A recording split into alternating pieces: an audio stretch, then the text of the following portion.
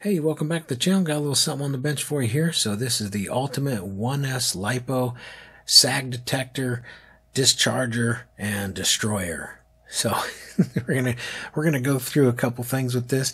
About 6 months ago, I showed this in the end of one of my videos, and just now had some people interested in wanting to make their own. So we're just going to go through some of its functions. So there's three things. It can take a fully charged lipo down to storage.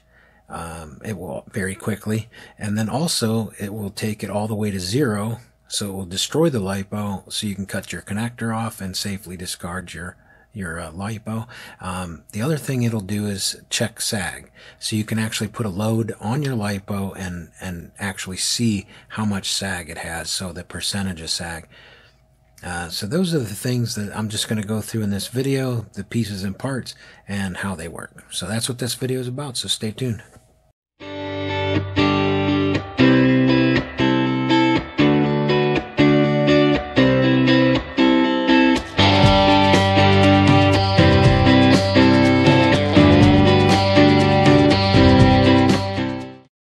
Alright, so we have all of our components. I just mounted them all to this little piece of wood, and then I have some anti-skid nylon bumpers. This is just like cabinet bumpers to keep your cabinet doors from slapping shut. So I just stuck those on the bottom so it doesn't want to slide around on me. And also it keeps the heads of the screws from ruining my wonderful wood working surface. I don't like silicone mats. My hands are always on this bench, so I like to have wood. And I don't know if you noticed, but I updated my wood. It's a little bit nicer piece. But anyway, so the first component is a PWM switch. So this is a motor controller, a DC motor controller. I went with this because it has an automatic surge protection, 2 amps. So if you were to, maybe turn it on and then bump it too much, you're not gonna have to worry too much. This has an internal automatic reset if you go over 2 amps. So that surge protection was kind of important to me. And then also the duty cycle is from 0% to 100%. So all the little movement on this dial actually has a meaning. So that's good. That it's not like, when you first turn it on, it's not just slam all the way up. So you have to turn it up, if that makes sense to you. So 0 to 1, 2, 3, 4, 5, 6, 7, 8. Okay. At this point right here, you can kind of see the corner of the case and the dial. So what I've done is I've indicated for myself where 2 amps comes into play, because I'm discharging at 2 amps into this 200 watt block. I have 2 of these resistors in play. So the reason why I went with 2 of these 100 watt blocks is because of heat dissipation. When you're discharging a lipo quickly, it can get very hot, and that's why I've chose to go with this route, because I just discharged like 18 lipos at once. Okay, so while I was on a phone call, I discharged 18 lipos. If you do that with, let's say, your Wi-Fi charger, not only is it going to take a while, but you're going to heat this thing up quite a bit. Discharging a couple lipos or discharging a little bit, I think would be fine. But personal preference, my opinion, I'd rather not discharge 6 fully charged lipos down on my charging unit.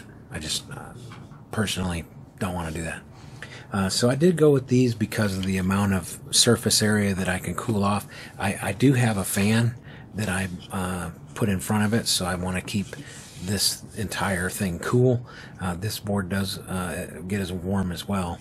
I think at the end of the video I'll just sketch out a wiring diagram of where everything goes. It's really simple to make one of these. And then the 1S lipo checker, so I just have a connector that I've put on here. You can solder it in if you want, but I have the ability to make my own connectors.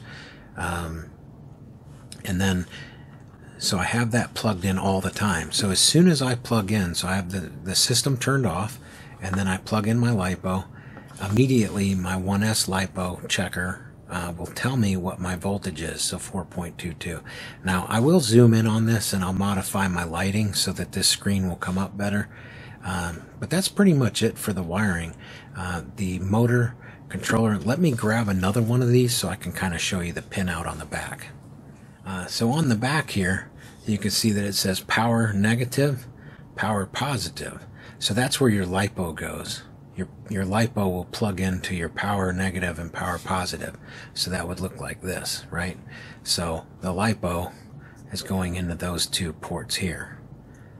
And then the other one is motor positive and motor negative.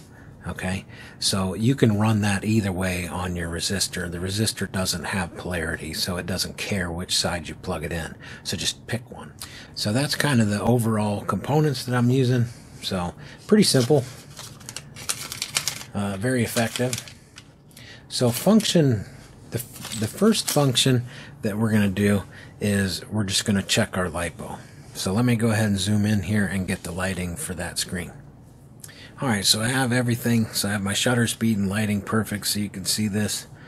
Alright, so 4.22. So 4.22, that's a fully charged LiPo. Okay, so this is a low volt, so it's not high volt.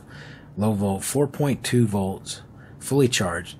So if I were to turn my dial on, you can see the indicator change here. So now we're creating a load. And I know because I've plugged this into my multimeter and I've done an amp draw test, so I know that when I first turn on the switch and I see this little LED indicator right here, okay, so my indicating LED lets me know that the system is turned on, that I'm getting about 0.2, roughly around 0.2 amps. So as I increase this knob up to the corner edge of this, it's about 2 amps. In the center, it's about 2.5, which would be kind of the max load. For this circuit, it's 2 amp load. That's kind of the max current. Now, if you see this little LED indicator right here, if I were to turn this up, and let's say over max it, so turn this all the way, you know, to see how that indicator just went off. That's the internal surge protection.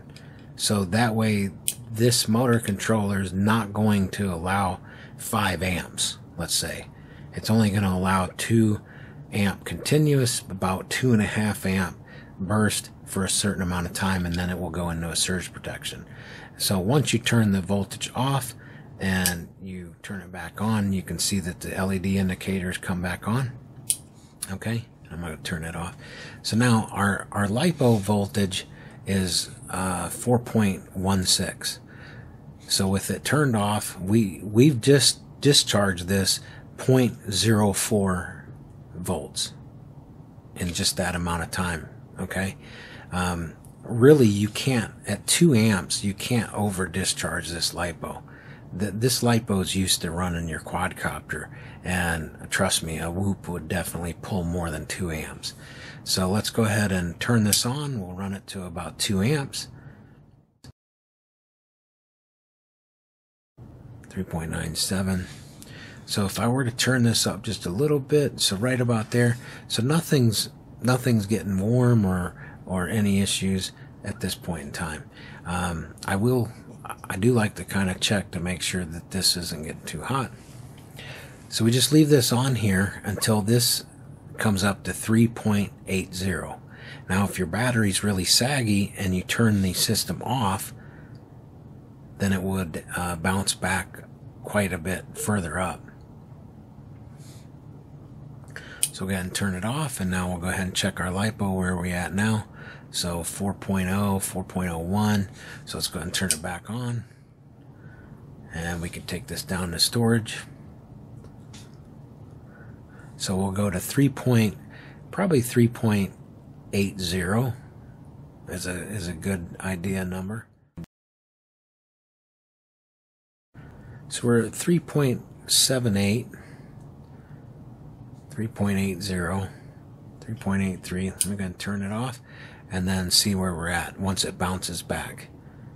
So you can see that this LiPo has a fair amount of sag because it went from 3.80 with a load to 3.94, 3.95. So we'll go ahead and turn it back on. This LiPo is quite saggy. That's the other thing that's nice about this. Not only can you take it down to storage, but you could take it down to 0 volts. We're starting to warm up a little bit, so I'll put the fan on. But the thing is when you're discharging, you know, all of these 1S lipos, you know, that doing it on your charger just kind of is one of those things. I'm going to go ahead and let this discharge all the way down to 0 volts. So we'll just run it up to 2 amps and we'll put the fan on them. I like to run a little fan on this just to keep everything cool. Yeah, the LiPo doesn't care. That LiPo is not going to warm up at all. 2 amps to this LiPo is really nothing. So we'll go ahead and let this discharge, and I'm just going to hang out with it, and I'll be right back. Alright, so time lapse about 2 minutes and 36 seconds. And I seen here on my little motor controller, my little LED has gone out.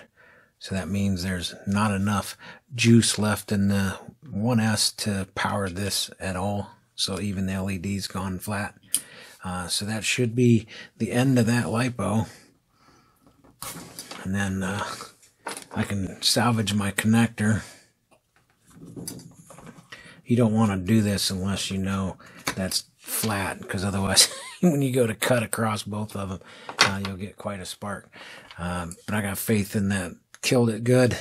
So I'll go ahead and fold this out of the way. I'll just put a little piece of, because the material in here has a chance to rebound a little bit, I'm just going to go ahead and put some tape on the end of it, and then I will take this up to my batteries plus store and turn it in for disposal. So the positive of the LiPo goes to the power positive on the PWM motor controller, the power negative from the battery, and then our little checker, the negative side goes here, the positive side goes here, and that way this is always indicating when you plug in. Anytime the LiPo is plugged in, there's an indication. And then the switch will allow current go to the negative of either side. You can put the wires wherever you want. The positive over to this side if you want. Like I said, there's no positive or negative on the resistor. But that's a simple circuit to make it, and I hope hopefully this was entertaining, if anything, to those of you that wanted to build one. Just be cautious, you know, try not to melt or burn, or, you know, if you're discharging or killing your LiPo, make sure that you're hanging out with it and you're not just leaving it off into the corner somewhere. Like I said, it's only a few minutes to take one down, so keep an eye on it. But yeah, something simple, something very inexpensive. You can purchase all this stuff pretty cheap on Amazon. I have a bunch of these I've gotten over the years.